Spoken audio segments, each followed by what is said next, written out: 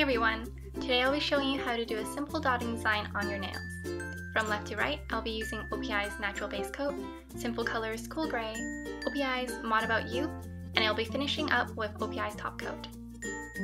The tools I'll be using are just two different size pins that I've stuck into the racers of my pencils.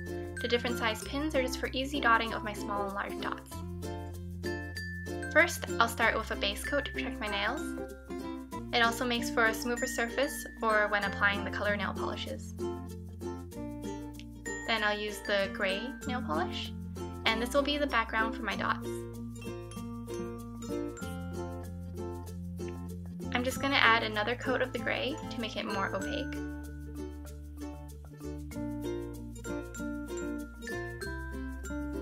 And now it's time for the dots. I'll be using a plastic bag as the surface, just so the nail polish won't be absorbed.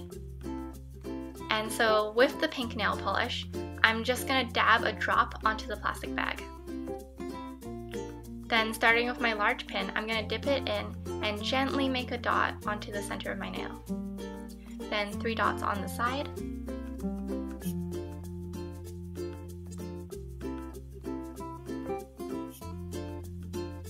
Two on the top. 1 on the bottom,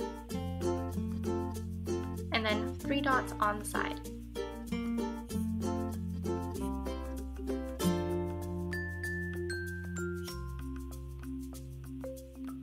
Now I'm going to take my smaller pin and just make 6 small dots between the center and side dots.